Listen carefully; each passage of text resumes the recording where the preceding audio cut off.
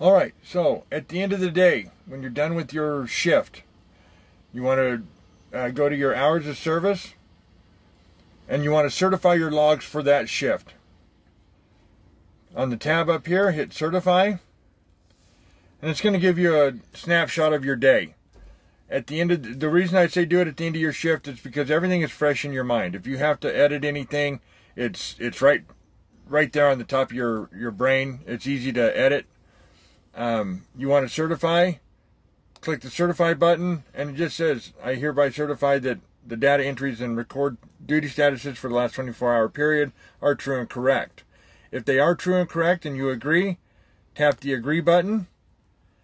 It'll blank and you get all your green checks here on the side and it'll say certified.